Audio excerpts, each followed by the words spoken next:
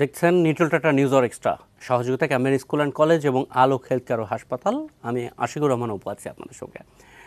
গত কয়েকদিন ধরে বাংলাদেশের নানা রকম সংবাদের মধ্যে আমরা একটি নিয়মিত সংবাদ দেখছি।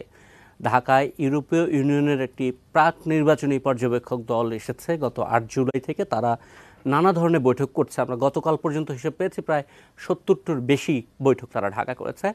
বিভিন্ন পেশার বিভিন্ন সংস্থার লোকদের সঙ্গে বৈঠক করেছে। তারা আসলে কি বোঝার চেষ্টা করছে সেটা আজকে আমরা বুঝতে চাই। আমরা শিরোনাম দিয়েছি কি জানতে চায় ইউরোপীয় ইউনিয়ন। আমাদের দুজন অতিথি, শারমিন মুর্শিদ প্রধান নির্বাহী ব্রতী, অনেকদিন পর আপনাকে টেলিভিশনের টক শোতে আসার জন্য ধন্যবাদ জানাচ্ছে। একই সঙ্গে আছেন মাসুদ করিম, সাংবাদিক, আন্তর্জাতিক সম্পর্ক বিশ্লেষক, আপনাকে স্বাগত জানাচ্ছে। দর্শক, আমাদের আজকের দুই অতিথি তারা নানানভাবে একজন নির্বাচন নিয়ে দীর্ঘদিন ধরে কাজ করছেন, আরেকজন সাংবাদিকতা করেন। নির্বাচন যদিও তার এখতিয়ারের মধ্যে পড়ে, বিশেষ করে কূটনৈতিক সাংবাদিকতায় খুব সিদ্ধ মাসুদ করিম। আমরা তার কাছ থেকে শুনবো। দুজনের সঙ্গেই ইউরোপীয় ইউনিয়নের যে প্রাক নির্বাচনী পর্যবেক্ষক দল, সেই দলে দেখা হয়েছে আলাদা আলাদা করে। আমরা একটু প্রথমে শারমিন মুর্শিদ আপনার কাছে। এটা আসলে সবার খুব কৌতূহল, সাধারণ মানুষ, যে ইউরোপীয় ইউনিয়নের একটি দল এতদিন ধরে বাংলাদেশে আছে এবং খুব গুরুত্বপূর্ণ ব্যক্তি সংস্থার সঙ্গে বৈঠক করছে, নির্বাচনের পরিবেশ বুঝতে চায়। আপনার সঙ্গেও দেখা হয়েছে সম্ভবত গত পরশু। কি জানতে চাইলো তারা? ধন্যবাদ অপু। আমার কাছে মনে হয় এক কথায় যেটা বলা যেতে পারে যে ইউরোপিয়ান ইউনিয়নের এই যে বিশেষ একটি মিশন এসছে, এরা আমাদের নির্বাচনী পরিবেশটা বুঝতে চায় এবং বুঝতে চায় যে তারা এরকম একটা পরিবেশে অবজারভেশন করতে আসতে পারবে কিনা। তাদের আগে আপনার মনে আছে যে আগের দুটো নির্বাচনে তারা আসবো করে শেষ পর্যন্ত আসেননি। তো এবার তারা মনে হচ্ছে খুব সিরিয়াসলি এবং খুব গভীরভাবে তারা আলোচনা করছেন এবং তাদের ভেতরে একটা সিরিয়াস চিন্তা আছে যে আমরা এবার আসবো বা আমরা আসতে পারবো কিনা এবং আসার মতো পরিবেশ তৈরি হচ্ছে কিনা নির্বাচনে। আমরা যদি একটু খেয়াল করি যে 2014 যে নির্বাচন, তার আগেও ইউরোপিয়ান ইউনিয়নের একটি প্রাক নির্বাচনী দল এসেছিল এবং নির্বাচনটা শেষ পর্যন্ত প্রায় 150 মতো সিট আসনে একপক্ষীয় নির্বাচন হয়েছে। আপনারা জানেন যে কোনো ক্যান্ডিডেট ছিল না এবং কোনো পর্যবেক্ষক তারা পাঠায়নি। পর্যবেক্ষক পাঠাতে তাদের এত কোয়ারি, মানে ঠিক এটাই হচ্ছে জানার আগ্রহের জায়গা। আমার কাছে দুটো জিনিস মনে হয়। দেখুন, একটি হচ্ছে খুব প্র্যাগম্যাটিক প্র্যাকটিক্যাল একটা বিষয়। একটা মিশন পাঠানো কিন্তু একটা খুব এক্সপেন্সিভ ব্যাপার এবং সেটা যদি তাদের সরকার যদি মনে করে যে আমরা এত খরচ করে এত হাই পাওয়ার্ড একটা টিম পাঠাবো, অথচ সেখানে গণতন্ত্রের কোনো কিছু ঘটবে না বা নির্বাচন তেমনভাবে ঘটবে না, সেটা করাটা ওয়ার্থ ইট কিনা, এটা এই এক্সারসাইজটা তাদের জন্য ওয়ার্দি কিনা। আপনি খেয়াল করে দেখবেন যে ওরা সবসময় বলে আসছে যে সকল দলের অংশগ্রহণ হলে একটি সুষ্ঠু নির্বাচনের পরিবেশ হয় এবং সেটা আমরা দেখতে চাই এবং সেখানে আমরা অবজার্ভ করতে চাই। এবারও কিন্তু তারা সেই জায়গাটাতেই আছে যে সব রাজনৈতিক দলগুলো একটা বোঝাপড়ার মধ্যে দিয়ে একটা জায়গায় আসবে এবং একটি অংশগ্রহণমূলক নির্বাচন হবে। তাদের আমাদের কাছে একটি প্রশ্ন ছিল যে আপনারা কি মনে করেন যে আমাদের উপস্থিতি কতখানি প্রয়োজন। আমার ব্যক্তিগত মানে বলবো মতামত ছিল যে দেখুন, নির্বাচন খারাপ হোক ভালো হোক, যোগ্য হোক অযোগ্য হোক, আপনাদের আসাটা উচিত, যেহেতু আপনারা এই বিষয় নিয়ে আপনাদের এই দেশের মানুষের প্রতি আপনাদের একটা সহানুভূতি আছে এবং এই দেশের মানুষের স্বার্থে আপনাদের উপস্থিত থাকা উচিত। যদি সশরীরে আপনারা না দেখেন তাহলে আপনাদের কোনো মন্তব্যের তো কোনো মূল্য আর থাকে না। অর্থাৎ নির্বাচনটা কি মানের হবে সেটা সেকেন্ডারি।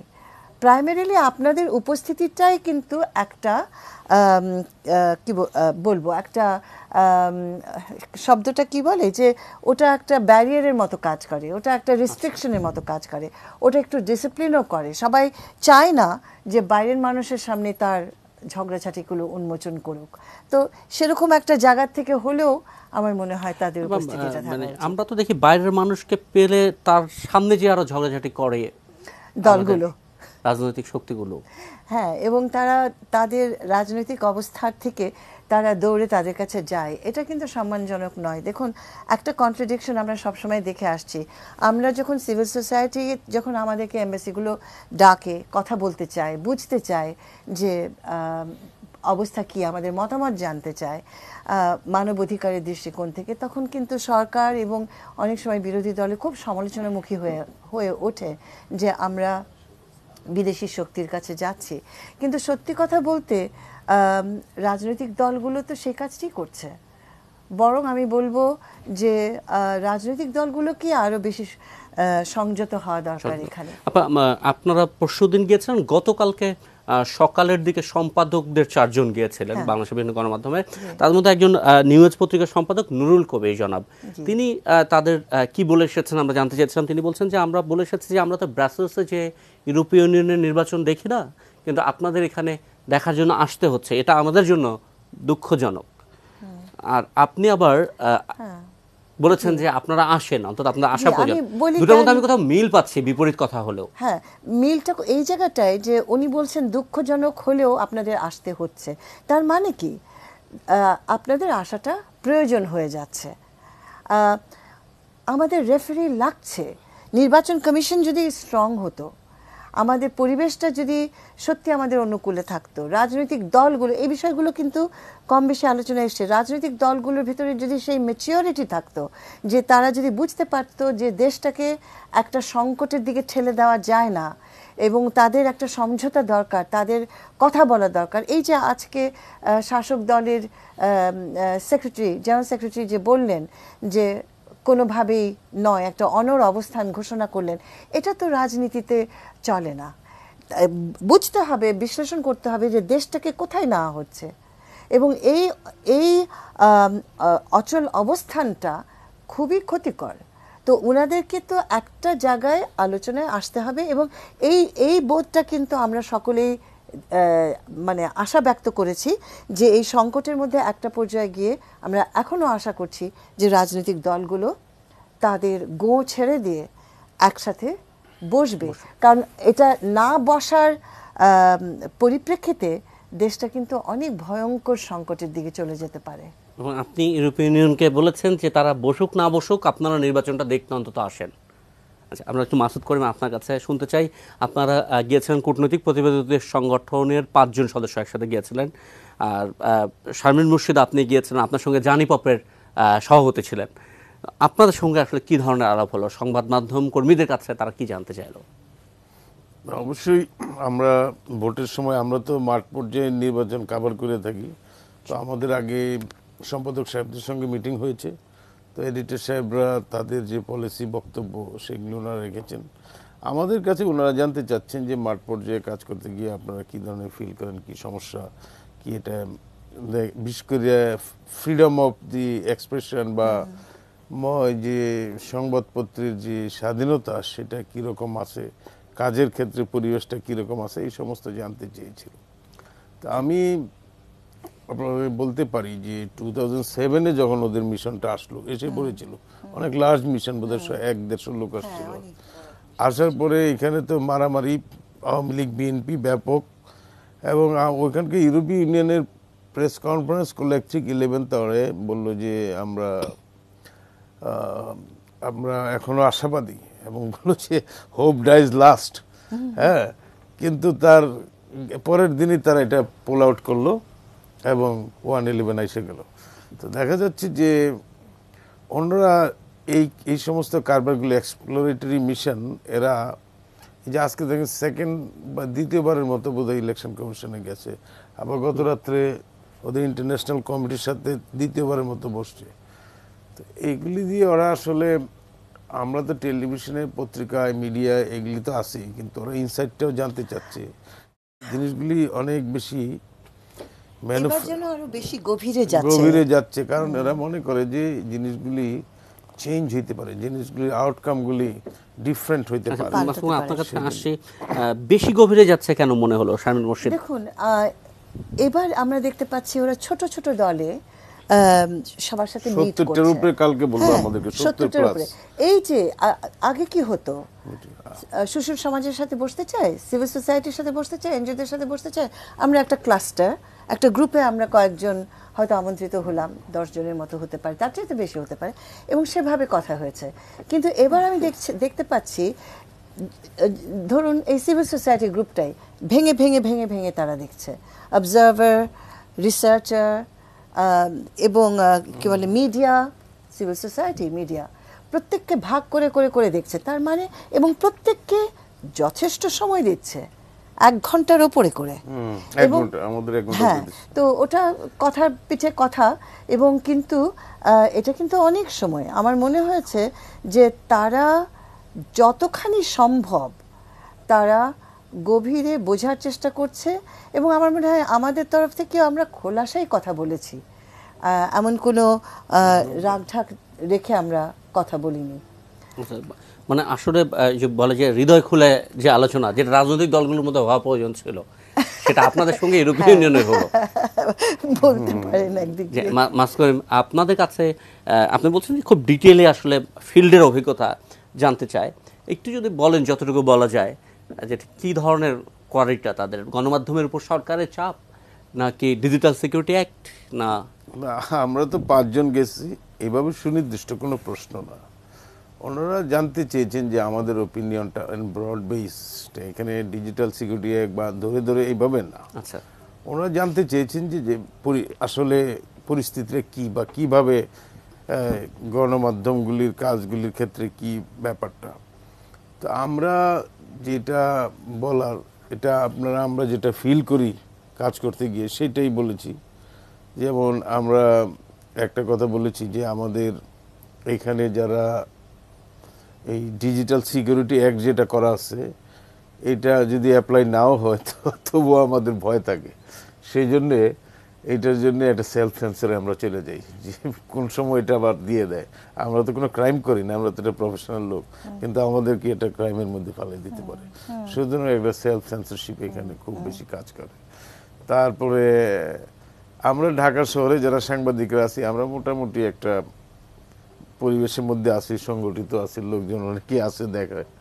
কিন্তু যারা রিমোট এলাকায়, কারণ এখানে নির্বাচনটা যেটা হবে ঢাকায় বা চিটাগাঙ্গে বা বড় শহরগুলিতে কম, আসন বেশি হলেও আউটসাইড ক্যাপিটাল 300 আসনের মধ্যে, তো এই আউটসাইড এলাকা কিন্তু করে না। তো ওনারা যেটা বললেন যে তারা হয়তো 100-150 পর্যবেক্ষক বিদেশি আসবে, এন্টায়ার কান্ট্রি তো তারা কাভার করবে না, কাভার করবো আমরাই। মানে ইউরোপীয় ইউনিয়নের 100-150 আসতে পারে এরকম আভাস দিয়েছে। হ্যাঁ, আভাস দিয়েছে, কয় আমরা হায়ার 150, কারণ এখানে যে ডেলিগেশনটা এসছে এদের 4-5-6 জনের, তার মধ্যে হেড বাদ দিলে, হেড তো এক্সপার্টই, এর মধ্যে ফাইন্যান্সিয়াল দিক দেখাশোনা করার একজন প্রতিনিধি আছে, আর্থিক বিশেষজ্ঞ, এর মধ্যে একজন নিরাপত্তা বিশেষজ্ঞ আছে। এবং আমরা দেখেছি যে বৈঠকের মধ্যে তারা অর্থনীতি বিশ্লেষকদের সাথেও বসেছেন, নিরাপত্তা বিশ্লেষকদের সাথেও বসেছেন, মানে ওই জিনিসগুলো তারা বুঝতে চান। ওনারা যে জিনিসটা বুঝতে চান, আমি যেটা বুঝি, আপা আরো ভালো বুঝবেন, ওনারা ইলেকশন নিয়ে গবেষক, আমরা তো সারপ্রাইজ। আমি যেটা বুঝি যে ভেতরটা বুঝতে চায়। এখানে আপনি যা দেখেন পত্রিকায়, আমরা যা লিখি, মানুষ যা দেখে, তার বাইরেও কিছু থাকে। সেই জিনিসটাই কিন্তু 111 এনেছিল। আমরা তো দেখেছি মারামারি, হয়তো সহিংস একটা নির্বাচন হবে, কিন্তু ওয়ান ফাইন মর্নিং দেখলাম বঙ্গভবন গিয়ে চেঞ্জ করে দিল সব কিছু। তাইলে এই জিনিসগুলি আসলে পরিস্থিতিটা কোন দিকে যাচ্ছে, সেই জায়গায় এক একজনের রিডিং থাকে। এবং এখানে যারা ইন্টারন্যাশনাল কমিউনিটির লোকজন, এদের মধ্যে তো এরা পোলারাইজ। এখানে চাইনিজরা, রাশিয়ানরা, ইন্ডিয়ানরা একদিকে, ওয়েস্টার্ন আমেরিকা, ইউরোপিয়ানস কিংবা কানাডা, অস্ট্রেলিয়া, জাপান, তারা একটা অ্যালাইনমেন্টের মধ্যে আছে। কিন্তু আপনি যদি সূক্ষ্মভাবে দেখেন, একটা বিরাট সিমিলারিটি আছে। আমি এটা কথার কথা বলছি, ওরা হয়তো এই জিনিসটাই খুঁজছে। সিমিলারিটি আমি বলতে চাচ্ছি যে everybody wants to stabilise Bangladesh. এটা চায়নাও চাচ্ছে, আর এটা আমেরিকাও চাচ্ছে। এবং এটা কিন্তু ফাইন্যান্সিয়াল, এটা কিন্তু ইকোনমিক্স। ওরা হিউজ ইনভেস্টমেন্ট করেছে, ওরা ওয়ারিড যে আমাদের ইনভেস্টমেন্টের কি হবে যদি দেশটা ডিস্টেবিলাইজড হয়ে যায়, এবং যদি নির্বাচন না হয়ে যদি ভায়োলেন্সের দিকে চলে যায়, এটাও তাদের একটা। আপনাদের সঙ্গে আলোচনা এই প্রসঙ্গটা কি এসেছে, সরাসরি না হলেও পরোক্ষভাবে এসেছে। যেমন আমাদের অবজারভেশন সম্পর্কে জানতে চেয়েছে আমরা কিভাবে করি, কি আমাদের স্কোপ, এটা যেমন একটা। আরেকটা জিনিস জানতে চেয়েছে সুষ্ঠু নির্বাচনের অন্তরায়গুলো কি, এটা অবাধ সুষ্ঠু নির্বাচন কি হলে এটা এটা হতে পারে। এবং সেখানে দুটো বিষয় কি বলে আমরা তুলেছি, কলিমুল্লাহ তুলেছে ডিএসএ, আমি তুলেছি আরপিও। তো কথাটা ছিল যে এই দুটোর বিষয় বললাম যে ডিএসএর ব্যবহারটা অবাধ নির্বাচনকে ব্যাহত করবে। কারণ ডিএসএর ব্যবহারটা যদি পলিটিক্যাল টুল হয়ে যায় তাহলে এটা মত প্রকাশকে যেমন বাধা দিবে, বিরোধী দলগুলোকে অংশগ্রহণ করতে ডিসকারেজ করবে, এটা একটা। আর দ্বিতীয় জিনিস আরপিও, কিন্তু আরপিওর যে পরিবর্তনটা ঘটানো হয়েছে এটা হচ্ছে আমার সিম্পল ভিউ হচ্ছে এটা নির্বাচনকে নিয়ন্ত্রণ করার ক্ষমতাটাকে খর্ব করে দিয়েছে। আপা আমি একটু মানে লোভী হচ্ছে যদি একটু বিষয় থেকে সরে যাব, ঠিক কিভাবে আরপিওর সংশোধনীটা কিভাবে নির্বাচন কমিশনের ক্ষমতাকে খর্ব করে? না দেখুন, একটা জাস্ট ছোট্ট একটা উদাহরণ বলি যে নির্বাচন হলো একটি জায়গায় অনিয়ম হলো, দুটো জিনিস, একটা হচ্ছে রিটার্নিং অফিসার যে তথ্যটা দেবে সেই তথ্যটাই কিন্তু শেষ কথা। নির্বাচন কমিশন তার নিজস্ব কিন্তু কোনো ইনভেস্টিগেটিভ ইনপুট দিতে পারছে না, কারণ ঘোষণা হয়ে যাচ্ছে, এটা একটা। দ্বিতীয় জিনিস হচ্ছে যে এই নির্বাচন কমিশনের নিয়ন্ত্রণ, যখন একটা অঘটন ঘটে যাচ্ছে তখন নির্বাচন কমিশনের উপস্থিতি আমরা দেখেছি সবসময় খুব গুরুত্বপূর্ণ ছিল। এবং এই আরপিওর কারণে এটা কিন্তু আর হবে না, কারণ এটা পুরোটাই ডিসেন্ট্রালাইজ করে দিয়ে দেওয়া হচ্ছে রিটার্নিং অফিসারের কাছে। আচ্ছা, যেমন ধরুন ঢাকা 17, আমি যে এতগুলো আসন ঘুরে বেড়ালাম, আজকে সারাদিন নির্বাচন দেখেছেন? গতকালকে হ্যাঁ জি, কি হলো, আমি নির্বাচন কমিশনের উপস্থিতি পেলাম না, ভোট নাই, ভোটার নাই। নির্বাচন কমিশনের উপস্থিতি বলতে কি বোঝাচ্ছেন? কারণ একটা কেন্দ্রে আসলে নির্বাচনী কর্মকর্তা কতজনই বা থাকবেন? না, এখানে একটা সিরিয়াস ব্যাপার আছে। আমরা সবাই জানি ঢাকা 17-এর সিগনিফিকেন্সটা কি, জাতীয়ভাবে এটার তাৎপর্যটা কি আমরা সবাই জানি, নির্বাচন কমিশন জানে, সরকার জানে, বিরোধী দলরা জানে। অর্থাৎ এই নির্বাচনটা জান প্রাণ ঢেলে তাদের সুষ্ঠু করা উচিত ছিল। ওই পরিবেশ কি সুষ্ঠু ছিল না? তো আমরা বহিরাগতরা কেন্দ্রের ভিতরে শতগুণ বেশি ছিল ভোটারের চাইতে, এবং একটার পর একটা কেন্দ্রে আমরা গেছি, কোনো জায়গায় 5 জন, কোনো জায়গায় 10 জন, 25 জন, 30 জন ভোটার। আচ্ছা, তো এখন কথাটা হলো যে জায়গাটায় ভায়োলেন্স ঘটে গেল, একজন সম্মানিত ক্যান্ডিডেট তাকে পেটানো হলো, সেটা আমাদেরকে কি মেসেজ দেয়, সেটা কি সরকারের কি মেসেজ চলে যায় মানুষের কাছে? এবং এই ছেলেটিকে দুর্বল মনে করে কিন্তু সবলেরা আক্রমণ করলো, এবং আজ সে হাসপাতালে। এটা একটা অসভ্যতা ছাড়া তার কিচ্ছু নয়। প্রত্যেকের অধিকার আছে অংশগ্রহণ করার, এবং আমার কি প্রত্যাশা থাকবে? আমি কিন্তু সেই যে ওই প্রহরের ঠিক 5 মিনিট পর ওখানে গেছি, আমার একটাই প্রশ্ন ছিল, এতগুলো পুলিশ ভর্তি সিকিউরিটি ফোর্সেস, আমি চিন্তা করলাম যে এত পুলিশ তো আমি কখনো আগে দেখিনি। প্রত্যেকটা কেন্দ্রে পুলিশ কোথায় ছিল? তাদের চোখের সামনে একটি প্রার্থীকে পিটিয়ে মাটিতে শুইয়ে দিচ্ছে, পুলিশ কোথায় ছিল? পুলিশ এগিয়ে আসেনি তাকে রক্ষা করতে। অন্যান্য যে দলের মানুষগুলো তারা কেউ এগিয়ে আসেনি তাকে সাহায্য করতে। নির্বাচন কমিশনকে জানানো হয়েছে, নির্বাচন কমিশনের রিয়াকশন কি? সিসিটিভি ক্যামেরা দেখে আমরা দেখছি। নির্বাচন কমিশনের তখনই সেটার এগেনস্টে অ্যাকশন নেওয়া উচিত ছিল, ঘোষণা করা উচিত ছিল, দেখা উচিত ছিল। যেই প্রার্থী বিজয়ী হয়েছেন তার উচিত ছিল এটাকে ধিক্কার জানানো, তাহলে আমরা বুঝতাম যে হ্যাঁ একটা নতুন ধারার ভাষা আমরা শুনতে পাচ্ছি। যে ভরসাটা নির্বাচন কমিশনের উপর তৈরি হওয়া উচিত ছিল, সে ভরসা তৈরির সুযোগটা তারা হাতছাড়া করেছে। আমি সেই কথাটাই আসতে চাচ্ছি, আমাদেরকে যখন ইউরোপিয়ান ইউনিয়ন জিজ্ঞেস করলো ভরসাটা তৈরি হয়েছে কিনা আগামী এই নির্বাচনের জন্য, তোমরা কি মনে করছো একটা অবাধ নির্বাচনের জন্য একটা আস্থার জায়গা তৈরি হয়েছে? আমি বলতে বাধ্য হয়েছি হয়নি। এবং বলার 24 ঘন্টার মধ্যে প্রমাণ করে দেওয়া হলো যে আস্থার জায়গা তৈরি হয়নি। এবং আমি আজকে এখানে আপনাদের এখানে বসে বলতে চাই যে প্রার্থী যেই হোক তাকে সম্মান দিতে হবে, এবং সে ছোট বড় এই কথা তো আসতে পারে না। তার সাহস আছে, তা সে মনে করেছে সে পারবে, তাকে তো সম্মান দেওয়া হলোই না, তাকে সিকিউরিটি দেওয়া হলো না। নির্বাচন কমিশনের দায়িত্ব ছিল না তাকে সিকিউরিটি দেওয়া, তাহলে তাকে অ্যালাউ করলো কেন এখানে? আমি একটু জানার জন্য জানতে চাই, নির্বাচন কমিশন কি মানে প্রার্থীদের প্রত্যেককে সিকিউরিটি দিবে নাকি সিকিউরিটি চাবে তারপরে দিবে, মানে কোনো ট্রেন্ড আছে কিনা? না, দেখুন অপু, আমি এইসবে বিশ্বাস করি না। একটি দায়িত্বশীল নির্বাচন কমিশনের নিজস্ব একটি বিশ্লেষণ থাকা উচিত। আমরা সকলেই জানি হিরো আলমকে নিয়ে কি ধরনের ব্যঙ্গাত্মক লেখা হয় এবং তাকে নিয়ে যে হাসি তামাশাটা করা হয় আমরা সবাই জানি। নির্বাচন কমিশন এটা ঠেকাবে কিভাবে? নির্বাচন কমিশন ঠেকাবে, নির্বাচন কমিশন ঠেকাবে কিভাবে আমি জানি না, আমি তো ডিজিটাল সিকিউরিটি অ্যাক্টের ব্যবহার ছাড়া নির্বাচন কমিশন যখন দেখলো, জি মানে আমরা ফেসবুকে যে মানে কথাগুলো দেখি একজন প্রার্থীকে নিয়ে যে ট্রল বলবো আমি, যেগুলো করা হয়, এগুলো নির্বাচন কমিশন ঠেকানোর কোনো আইনি প্রক্রিয়া কি আদৌ আছে বা কাঠামোগত প্রক্রিয়া আছে? আমি কিন্তু অনলাইনের কথা বলছি না। আচ্ছা, আমি বলছি 5 জন ক্যান্ডিডেট আছে, নির্বাচন কমিশন একটা মাত্র কনস্টিটিউয়েন্সির নির্বাচন ঘটাচ্ছে, সে এই 5টা ক্যান্ডিডেটকে সিকিউরিটি দেবে না? কেন দেবে না?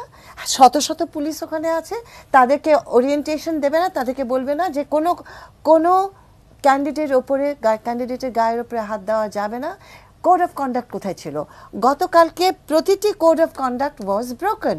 এটা একটা ভায়োলেন্ট ইলেকশন হয়ে গেল, কোনো ভোটার সেখানে নাই, 88% ভোটার অনুপস্থিত। তার মানেটা কি? তার মানে ভোটাররা মুখ ফিরিয়ে নিয়েছে। তার মানেটা কি? পরিবেশ তৈরি হয়নি যেখানে ভোটাররা আস্থা বোধ করে যাবে ওখানে ভোট দিতে। আর কোন এলাকায়? বনানী, গুলশান। আমরা তো বলতে পারি না যে ওই এলাকার মানুষগুলো অগা বগা অশিক্ষিত এবং তারা সচেতন না, বলতে পারি কি? সেখানে কিন্তু এর আগে তো আমরা দেখেছি ওখানে অনেক ভোট পড়েছিল। তো এগুলো কিন্তু খুব গভীরভাবে ভাবার প্রয়োজন আছে। এবং এটা কখন ঘটলো? ইউর উপস্থিতিতে ঘটলো। এবং আমি বলতে পারি যে এটা তাদের ভেতরে একটা প্রতিক্রিয়া তৈরি করতে আমাদের মধ্যে করছে, ওদের মধ্যে করবে না? ইতিমধ্যে আমরা জাতিসংঘের আবাসিক প্রতিনিধির একটা বক্তব্য পেয়েছি তার টুইটারে। আমরা দেখেছি মার্কিন স্টেট ডিপার্টমেন্টের নিয়মিত ব্রিফিংয়ে প্রশ্ন করা হয়েছে এই বিষয়টিকে উল্লেখ করে। মাসুদ কবির যদি এই পয়েন্টে কিছু যোগ করেন। আমি একটু আপার সাথে একটু যোগ করি। আপা যে বললেন ইলেকটোরাল প্রসেসটার ক্ষেত্রে, এখন আপনি যদি জিনিসটাকে বাস্তব ভিত্তিক দেখতে চান, সেটা কিন্তু খালি এই যে সিস্টেমের মাধ্যমে এটা বিবেচনা করা যায় না। আচ্ছা, ঠিক আছে। বাস্তব ভিত্তিতে কিভাবে দেখতে হবে? একটা হলো যে একটা ইলেকশন এখানে হচ্ছে, আওয়ামী লীগ শুধু অংশগ্রহণ করছে, স্ট্রং পার্টি, তার অ্যাক্টিভিস্ট আছে, এটা সেটা আছে, আর একটা সিঙ্গেল ক্যান্ডিডেট এখানে না, ওখানে 11 জন দাঁড়িয়েছে। তো আমি বলছি যে একজন স্বতন্ত্র ক্যান্ডিডেট, আমি পটেনশিয়ালি যার নামটা আলোচনা বেশি আসছে, ইলেকশন কমিশন বলেন, অ্যাডমিনিস্ট্রেশন বলেন, এভরিবডি তারা কিন্তু জানে, আমরা নিকটতম প্রতিদ্বন্দ্বী বলি, আমরা তারা জানে এই ব্যাপারটা।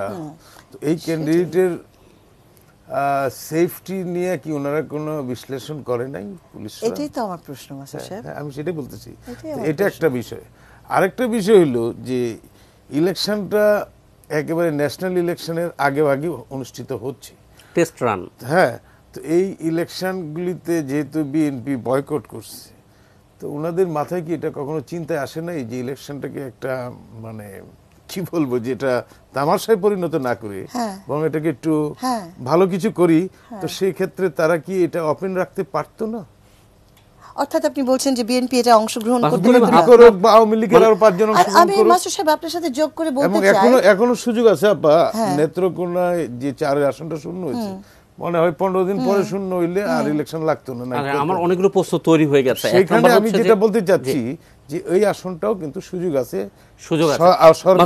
আমরা শুনবো। আমার প্রশ্নটা আমার প্রশ্নটা হচ্ছে নির্বাচন কমিশন এগুলো আপনারা যা বললেন নির্বাচন কমিশন সেগুলো জানে, জেনেও কি তারা অবজ্ঞা করলো নাকি এইগুলো তারা ভাবতেই পারেনি, ভাবার সক্ষমতা নেই? বলছি না, আমি শুধু নির্বাচন কমিশনকে বলছি না, যারা রুলিং পাওয়ার পার্টি আছে, আওয়ামী লীগ আছে বা সরকার আছে, এখানে একটা শুধু নির্বাচন কমিশন না, নির্বাচন কমিশন এটা আমি বলবো যে সবকিছু তারা পারবে না, কারণ এটা একটা গভীর সমুদ্রের মধ্যে। আমরা আরো শুনবো। আমার আরেকটি প্রশ্ন আছে, আপনারা যখন সমস্ত হাঙ্গর কি তারা ডিঙাতে পারবে না? আমার এটা নিয়ে আরেকটু আলোচনা করব। একই সঙ্গে মাসুদ করিম, আপনার কাছে প্রশ্ন হচ্ছে, আপনারা যখন ইউরোপীয় ইউনিয়নের সঙ্গে বসেছেন, আপনারা জামাত প্রশ্নে বেশ কিছু প্রশ্ন করেছেন, কিছু উত্তরও নিশ্চয় পেয়েছেন, সেটা একটু শুনতে চাই।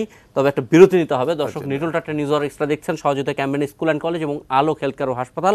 একটা ছোট্ট বিরতি নিয়ে ফিরছি, সঙ্গে থাকবেন।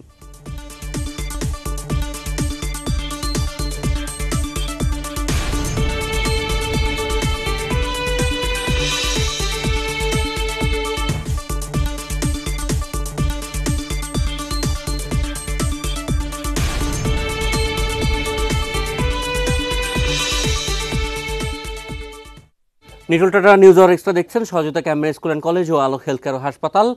কি জানতে চাই ইউরোপীয় ইউনিয়ন, এই শিরোনামে শুরু করেছে আলোচনা। গতকালকের ঢাকা 17 আসনের নির্বাচনেও গড়িয়েছে। ইউরোপীয় ইউনিয়ন বাংলাদেশে অবস্থানরত অবস্থায় তাদের টিম ঢাকা 17 নির্বাচন দেখলো, যেখানে ভোট পড়েছে 11%, কিছুটা বেশি, 12% কম।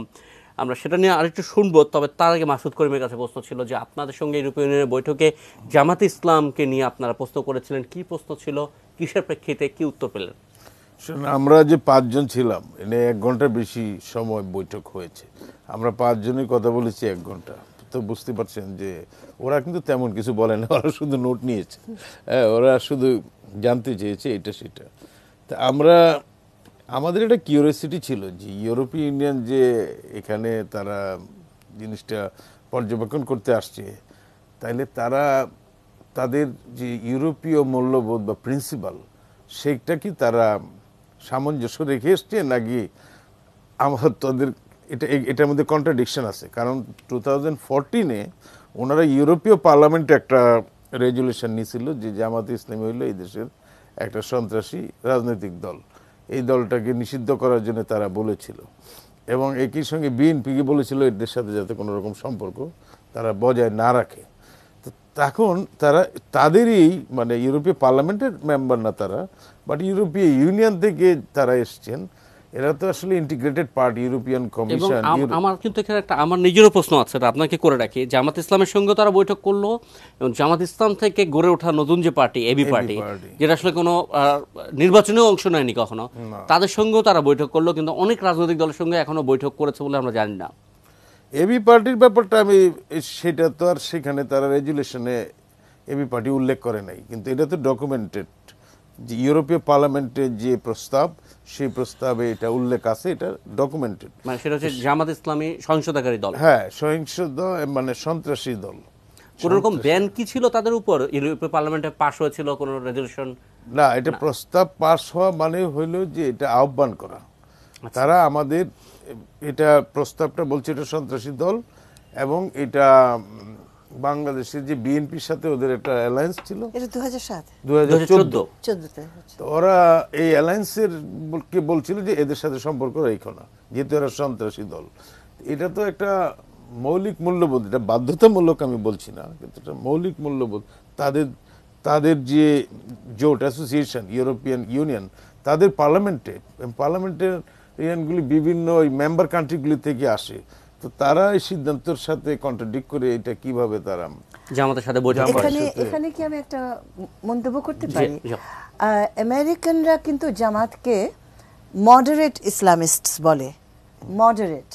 হ্যাঁ, অর্থাৎ তাদের অবস্থান, এবং এটা আমরা নানান সময়ে তাদের বক্তব্যের মধ্য দিয়ে দেখেছি, এমনকি আমাদের সাথে কথা বলার ইসলামিস্ট নন ইসলামিস্ট নিয়ে আমি বলি, মিলিটেন্ট শব্দটা তো ওরা খুব ব্যবহার করে, তো এটা তো অন্যায় বলবো আমি।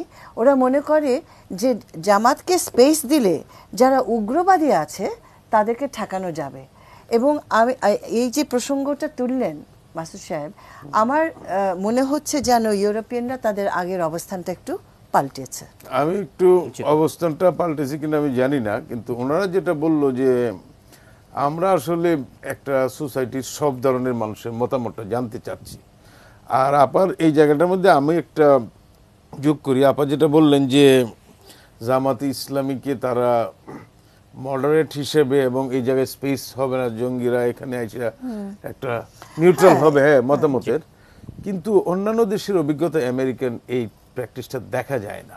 তারা এখানে একটা তৈরি করে, যেমন এই যে আফগানিস্তানে তারা ওসামা বিন লাদেনকে তৈরি করেছিল টু কাউন্টার যে রাশিয়ান যে ফোর্স গুলি, সেকুলার সেই ফোর্স, ভয়টা তো আমাদের আছে আমেরিকান। তো এখানে ওরা একবার এক একটা বাহিনী তৈরি করে, এই সমস্ত শুধু আমেরিকা বলবো না, রাশিয়ানও এরা যেমন এই যে মার্সেনারি বাহিনী, কয়েকদিন আগে ওয়াগনার গ্রুপের ব্যাপারটা দেখলেন কি করলো, যে ওরা কিন্তু ইউরোপিয়ান ইউনিয়ন কি জবাব দিল আপনাদেরকে যে আমাদের সাথে তারা বৈঠক করলো কেন? না, ওনারা বলছে যে যেহেতু আমরা সবার মতামতই নিতে চেষ্টা করছি একটা সোসাইটির মধ্যে, সেই হিসাবে জামাতে ইসলামীরও একটা প্রভাব বা তাদের একটা ফলোয়ার এখানে আছে, তারাও জিনিসটা কিভাবে ভাবছে, কারণ এরা তো ভিন্ন ভিন্ন মত তারা নিচ্ছে, সেই হিসেবে তারা এটা নিয়েছে আর কি। সেখানে ওই প্রসঙ্গে আর যায় নাই যে তারা এটা কেন ব্যান করেছিল, মানে তারা কেন এই রেজুলেশনটা নিয়েছিল বা সেই জায়গাতে তারা সরে আছে কিনা। এটা আবার যেটা বলছে, এটা হতে পারে যে আমেরিকানরা যেহেতু ওইভাবে দেখে এবং যেহেতু ওয়েস্টার্ন সবগুলি একরকম চিন্তা ভাবনাই করে, একটু মোরাললেস কম বেশি, তো সেই দিক থেকে হয়তো যেতে আমেরিকানদের সাথে এত ঘষা মাজা জামাতিদের, কারণ ওই ভিসা নীতির পরেই তো প্রথম আপনি দেখলেন যে ঢাকার রাস্তায় জামাতের প্রটেস্ট, মানে তার মানে জামাতকে রাজনীতিতে ফেরত আনার ব্যাপারে একটা প্রচ্ছন্ন সায় পশ্চিমা শক্তিগুলোর আছে, তাই বলতে তাই মনে করি। তারা তো আর শুনেন, আমি হইলাম মুরগির পক্ষেও না, আমি শিয়ালের পক্ষেও না, আসলে তো শিয়ালের পক্ষে, বুঝতেছেন না? তারা এমন ভাবে পরিবেশটা সৃষ্টি করছে যাতে যে সবার জন্য উন্মুক্ত। এখন তো আপনি শিয়ালও আসবে, মুরগিও আসবে, বুঝতেছেন না? তো এই জিনিসটা হইল আর কি। এখন প্রশ্ন হচ্ছে, তারা কি নির্বাচন পর্যবেক্ষণ করতে আসবে? মাসুদ করিম, কি মনে হলো? আমাদের জায়গা থেকে তো আমরা বলেইছি, তারা আসবেন কি আসবেন না এই সিদ্ধান্তটা কিন্তু তারা ব্যক্ত করেননি। তারা বলছেন যে আমরা এটা সব তথ্য ভিত্তিতে আমরা এটা ভেবে দেখব, কিন্তু আমার মনে হচ্ছে যেন ওরা সিরিয়াসলি কনসিডার করছে। না, আচ্ছা, আমি যেটা বলতে চাচ্ছি যে আমরা কিন্তু শুরুতে গিয়ে বলছি যে এই কথাটা, যে আপনারা যে আসছেন এখানে এক্সপ্লোরেশন করতে, আমাকে বলছিল যে আপনি একটা সিনিয়র মানুষ, আপনি একটু ইন্ট্রোডাক্টরি কিছু বলেন। তো আমি শুরুই করছি যে আপনারা যে এই দেশে আসছেন আমাদের এখানে, আমরা খুব খুশি হয়েছি, যে আমরা বিদেশিদের দেখলে খুব খুশি হই। আমাদের এইখানে তো শহরে তো একটু কম খুশি হই, বিদেশি দেখতে দেখতে অভ্যস্ত। গ্রামের দিকে যান, দেখবেন কলা এবং ডাব এইসব খাইতে দিবে, আমরা খুব অতিথিপরায়ণ। আপনার আসাতে আমরা খুব খুশি এবং আমরা চাই যে আপনারা গিয়ে সুপারিশ করেন যাতে আমাদের দেশে এই অবজারভেশন মিশন যে মানে এটা পুরাটা আসুক, ইলেকশনটা দেখুক। এখন আপনারা হয়তো বলতে পারেন যে এই ইলেকশনটা যদি পার্টিসিপেটরি না হয়, ইলেকশনটার মধ্যে যদি রেজাল্ট আগেই জানা যায় 2014 সালে যেরকম, এবং ইউরোপিয়ান রাষ্ট্রদূত আমাদেরকে মনে হয় জানিয়েছেন যে অংশগ্রহণমূলক হবে, এটা নিশ্চিত হলেই তারা একমাত্র টিম পাঠাবে। কিন্তু আমরা বলছি যে এটা অংশগ্রহণমূলক হোক বা অংশগ্রহণমূলক না হোক, যেমন হয় সেইটা অবজার্ভ করার জন্য আপনারা আসেন। তো আমাদের কথাই বলেছেন, আমরা এটা বলেছি এবং এটার সাথে আমরা এটাও যোগ করেছি যে যেহেতু আপনারা আসলে আমাদের মিডিয়ার জন্য একটু ভালো হয়। আমরা যেখানে আনসেফ ফিল করি, তারা হয়তো একটু ভয়ভীতি পাইতে পারে যে ফরেনাররা এখানে আসছে, সুতরাং অনেক কিছু সমস্যা, এটা আমরা বলছি। ওনারা যেটা বললেন এটার আবার জবাব দিচ্ছে, সব প্রশ্নের জবাব দিচ্ছে না, অনেক প্রশ্ন বলতেছে এগুলি আমরা বলা যাবে না। আমরা প্রশ্ন করতে কম করি নাই, এটা বলছি যে আমরা এখানে এই যে 70টা প্লাস মিটিং করছি, আবার কোনো কোনো রিপিট মিটিং করতেছি এবং আরও যারা সেই মিটিং করব এগুলি নোট নেব, অ্যানালাইসিস করবো। এরা বিভিন্ন এক্সপার্ট আছে, এটা একটা প্রতিবেদন করে ওনাদের high representative on common security and foreign policy যিনি আছেন বোরেলের কাছে, ওনার কাছে ওটা দিবেন। ওনারা এখানে যেই জিনিসটা সবচেয়ে বেশি দেখবেন যে এখানে লোকাল পর্যবেক্ষক অত খরচ নাই, ওনাদের আসতে অনেক খরচ টরচ লাগবে। তো সেই ক্ষেত্রে 1-150 যদি ওনারা আসে, এই খরচটা আবার বৃথা যায় কিনা, তারপরে ভিসাগুলি টাইম মতো পাওয়া যায় কিনা, সেফটি সিকিউরিটির ব্যাপারগুলিতে অনেক কিছু তারা চিন্তা করছে। এবং আমরা যেটা বললাম যে যে সমস্ত এলাকায় রিগিং এর আশঙ্কা সেই জায়গায় তোমরা থাকো, বলে যে ওই সমস্ত জায়গায় আবার যাবে কিনা, হ্যাঁ তাদের লোক তো কম। তো ওরা বলতেছে, আরেকটা কথা বলছি যে 28টার মতো মেম্বার স্টেট আছে, তো স্টেটগুলির রিপ্রেজেন্টেটিভ বা ওনারা যারা, ওরাও কিন্তু জিনিসটার উপরে অ্যানালাইসিস, ইনপুট বা আউটপুট কিছু দিবে, তার ভিত্তিতে কিন্তু ফাইনাল ডিসিশনটা হবে। তো ওরা সেটা খুব সহসা জানা যাবে না। বলছে যে আমাদের রিপোর্টের ভিত্তিতে সব হয়ে যাবে এমন না, আমাদের রিপোর্টটা একটা ব্যাপার, কিন্তু এর সাথে আর্থিক সংযোগ আছে, মেম্বার স্টেটগুলি কিভাবে দেখছে, হ্যাঁ এগুলি মিলে ফাইনাল সিদ্ধান্ত নিবে। তবে আপা যেটা বললেন যে সিরিয়াস আসার ব্যাপারে, আমার মনে হইতেছে যে এবার যেহেতু এত বেশি এত খুঁটিয়ে জানতে যাচ্ছে, 70-এর বেশি মিটিং করে ফেললো, আমরা আসবো, একটা বিরতি নিতেই হবে আমাকে। এবং আসার পর যে প্রশ্নটা আমি করতে চাই যে রাজনীতির মাঠে যেটা নিয়ে আলোচনা, সংবিধান অনুযায়ী দলীয় সরকারের অধীনে নির্বাচন নাকি নির্দলীয় কোনো ফরম্যাটে নির্বাচন, এটা নিয়ে ইউরোপীয় ইউনিয়নের সাথে আপনাদের কথা হয়েছে কিনা এটা শুনতে চাই। তার আগে একটা বিরতি নিতে হবে। নিউজটা নিউজ আওয়ার এক্সট্রা দেখছেন, সহযোগিতা ক্যাম্পেইন স্কুল ও কলেজ এবং আলোক হেলথ কেয়ার ও হাসপাতাল। সঙ্গে থাকুন, একটা ছোট্ট বিরতি নিয়ে ফিরছি।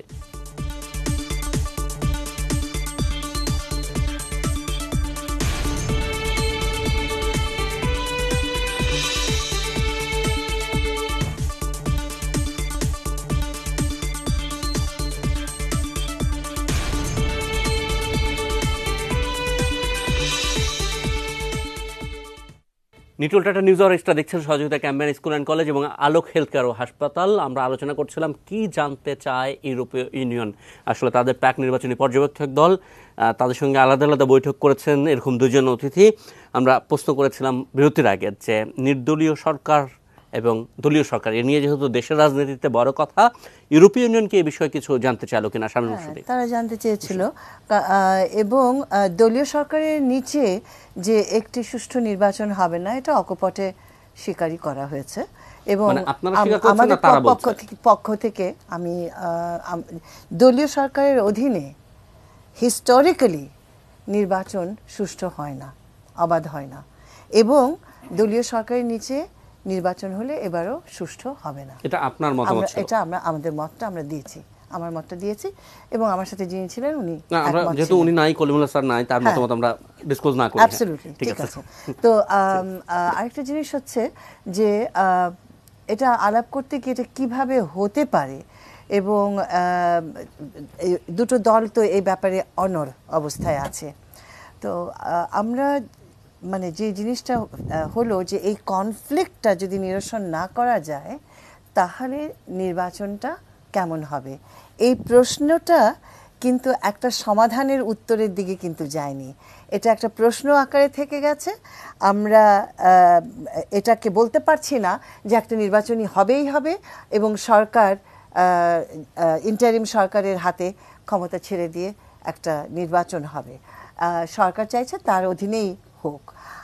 আমি কিন্তু একটা জিনিস এখানে বলতে চাই অপু, কারণ ইটস ভেরি ইম্পর্ট্যান্ট, বিরোধী দলের অনুপস্থিতিটা নির্বাচনী প্রক্রিয়ার ভেতরে এবং নির্বাচনগুলোর মধ্যে এটা যে ভালো একটা চর্চা নয়, এটা বিরোধী দলকে বুঝতে হবে। আমি একটু বাই দ্য বাই অ্যাড করতে চাচ্ছি, যেহেতু সময় নেই।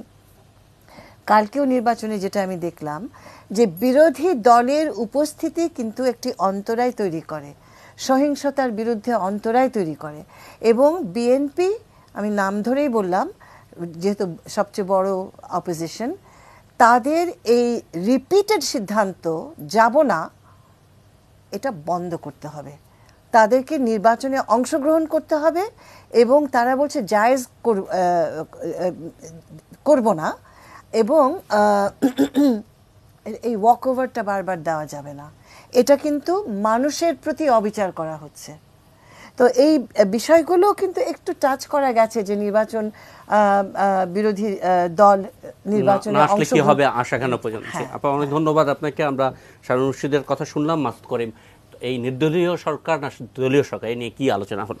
এ নিয়ে আমাদেরকে কোনো প্রশ্ন করে নেই, নির্দলীয় সরকার না দলীয় সরকার, আমাদের প্রশ্ন করছে মিডিয়া নিয়ে। আমরা বলছি যে মিডিয়াতে আমাদের নানা রকম চ্যালেঞ্জ আছে। আপনারা কোনো আলোচনা তুলেছিলেন এই বিষয়টা নিয়ে? না, এই বিষয় নিয়ে আমরা আমাদের আলোচনা তুলিনি, আমরা মিডিয়ার মধ্যেই সীমিত ছিলাম। এবং আমরা এটা বলেছি যে ইলেকশন যেরকমই হোক, যত রকম প্রতিবন্ধকতা থাকুক, যত রকম চ্যালেঞ্জ থাকুক, আমরা এই ইলেকশন বয়কট করব না, আমরা ইলেকশন কভার করব সাংবাদিকেরা কভার করবে সাংবাদিক হিসেবে। হ্যাঁ, এখন আমরা কভার করতে গিয়ে যাতে আমরা কোন রকম মার না খাই বা কোন রকম ইয়েতে না শিকার হই, সেটার জন্য আমরা এক হইলো যে গভর্নমেন্টের কাছ থেকে বা রাজনৈতিক দলগুলির কাছ থেকে নিরাপত্তা এবং অন্যান্য সুবিধা যেমন চাই, একই সঙ্গে আমরা ওদেরকেও বলছি যে আমাদের লোকজনের এই ধরনের ইলেকশন কভার করা, ইলেকশনের আগে এবং ইলেকশনের দিনে এবং ফলাফল প্রকাশ এবং পরবর্তী পোস্ট ইলেকশন, এই ধরনের ভাস্ট এক্সপিরিয়েন্স অনেক সাংবাদিকের নাই, অনেকেরই আছে অনেকের নাই, বাট বেশিরভাগের নাই। সুতরাং আমাদের উন্নতরতর প্রশিক্ষণের দরকার আছে, এবং সেই ব্যাপারে যদি তোমাদের কোনো সুপারিশ থাকে, অর্থাৎ নির্বাচন কাভার কিভাবে সংবাদ মাধ্যম করবে সেটা নিয়েও তারা প্রশিক্ষণ দিতেও পারে। হ্যাঁ, যদি তোমাদের ইউরোপীয় ইউনিয়নের কোনো তহবিল বা কোনো এক্সপার্টিস থাকে, সেটা তোমরা আমাদের লোকজনকে প্রশিক্ষণ দাও, সেটা আমরা। আপনাকে শেষ লাইন শুনতে চাই, আপনার কি কোনোভাবে মনে হচ্ছে যে যদি নির্দলীয় সরকারের অধীনে নির্বাচন না হয়, বিএনপি না আসে, এখন যে পরিস্থিতি সেটাই বহাল থাকে এবং নির্বাচন হয়ে যায়, তারপরে তারা আসবে, আপনি সাংবাদিক হিসাবে একটা ধারণা করেন? এটা আমার ব্যক্তিগত অভিমত হলো যে জিনিসটার মধ্যে কতটা পলিটিক্যাল উইল নিয়ে ইলেকশনটা কন্ডাক্ট করা হবে, যে আপনি সরকারে আছেন বা আপনি ইলেকশন কমিশন আছেন, আমি একটা মিনিংফুল ইলেকশন করতে চাই, আমার আন্তরিকতা আছে, কিন্তু ইচ্ছা করে বিরোধী দল আসতেছে না, সেরকম যদি ওনারা মনে করে তাহলে আসতেও পারে, এবং সেক্ষেত্রে মিনিংফুল ইলেকশন অনেকভাবে হইতে পারে। বিএনপি না আসলেও যদি মিনিংফুল ইলেকশন হয় তাহলে তারা আসতে পারে, তাই বলছেন? আমার তো তাই মনে হয় যে বিএনপি যদি নাও আসে, সেক্ষেত্রে যদি 2014 সালের মধ্যে অর্ধেকের বেশি নিয়ে নেন তাইলে ভিন্ন কথা, বা 2018 সালে বিএনপিকে আনলেন কিন্তু সিট দিলেন না, সেটা অন্যটা। কিন্তু যদি তারা মনে করে সময় শেষ, একবার শেষ বলতে চাই, এটা কোনো অপশন না।